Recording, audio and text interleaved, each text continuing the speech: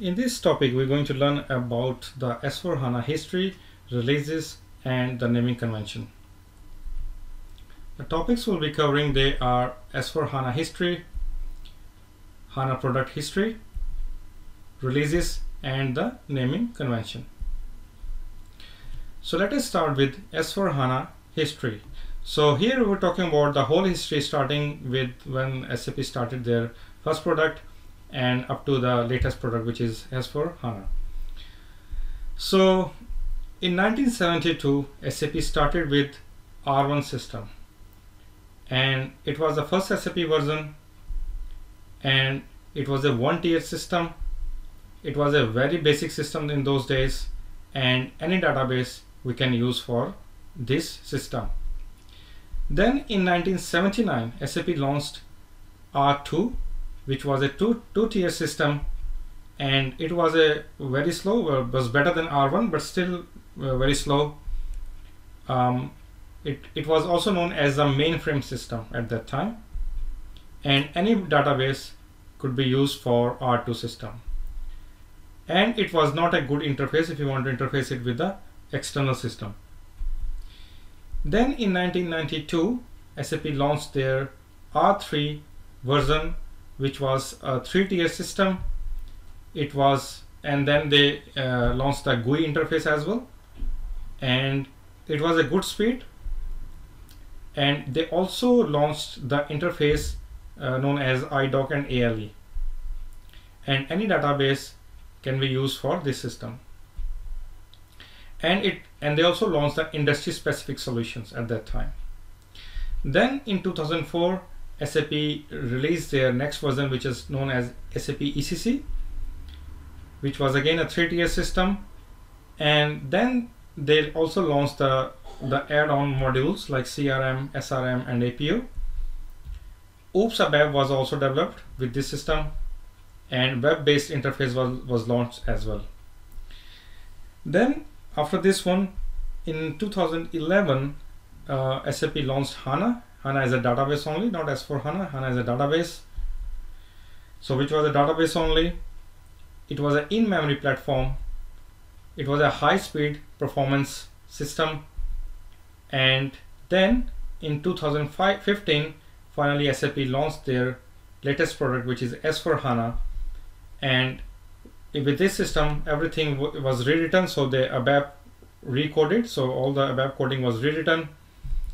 Data model simplified. HANA database can be used only for this system. We can't use any other database, only HANA database we can use. And Fury apps were launched that we have seen in the first video, and also we'll see in the next videos. All the Fury apps, and data footprint reduction that we've seen in the previous video. And MRP Live was launched, and a lot of other stuff, including the OLTP plus OLAP system together into the one system. And on the fly, system can do the calculation because of the fast system access to the database, which is in the memory. Now we'll talk about the HANA product history. So within only specific, when talk about HANA, so in 2011 they launched with HANA, which was in-memory platform as a database and with the high performance. In 2012, SAP launched their next product, which was known as SAP BW powered by HANA, which was a high performance system. Real-time reporting and real-time analysis was provided. In 2013, they launched SAP Business Suite powered by HANA that was running on the ECC 6, EHP 7 or 8 version at least, and that provided the real-time business where we had the OLAP, online analytical processing, and online transaction processing together within one system. And they also launched some Fury apps, but very limited Fury apps. Then in 2014, SAP Simple Finance on HANA was launched, where they launched the SAP Simple Finance module. So basically they only launched the finance module known as a Simple Finance, where ABAP coding was changed totally. New tables were launched. Old traditional table were made obsolete, and no change for the other modules like MM and SD and all that.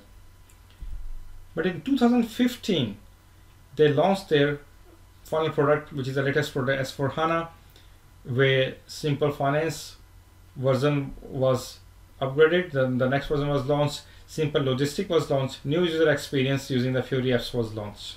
So that's the journey within HANA only. Now we'll discuss about the S4 HANA releases and the naming conventions.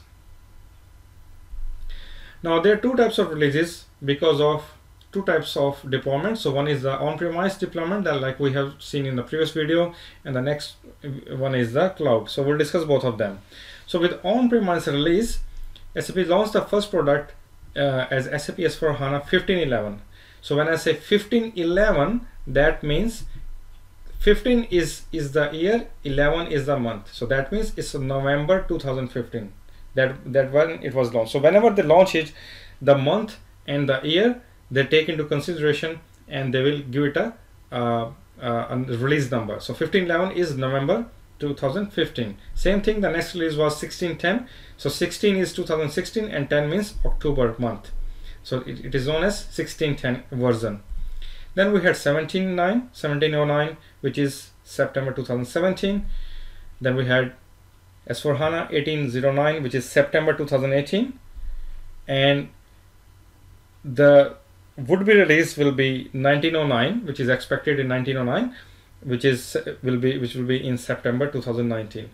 So this course we are studying is basically created on 1809, but as soon as the new releases will be there, our course will be upgraded accordingly. And the other next, after 1909, the next one expected release is 2009, which will be September 2020. So that's the on-premise releases.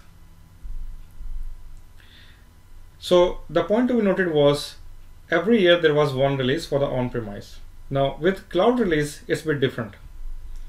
With cloud, they first launched the cloud version, SAP S4 HANA Cloud 1603, which means that March 2016.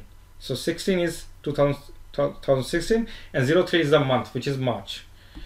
And then the next version was 1605, which is May 2016. Then we had 1608, which is August 2016, and 1611, which is November 2016. The point to be noted here is, so within 1 year they launched four different versions or 4 different upgrades. With every upgrade they provided new features, and also they basically did the bug fixing. And then after 2016, in 2017 they launched the next one is 1702, and then 1705, 1708, and 1711, which is November 2017. Then 2018 they launched 1802, which is February 2018, then 1805, 1808, which is August, and 1811, which is November 2018. So that's the as of now, that's the latest release. Now again, I would like to mention that this course is all about learning about the on-premise system. And there's another one, sorry I missed that, so which is 1902, which is the February 2019. That is the latest release while creating this video. So we can expect the next one probably in May 2019. That's all about this, and thank you very much to watch this.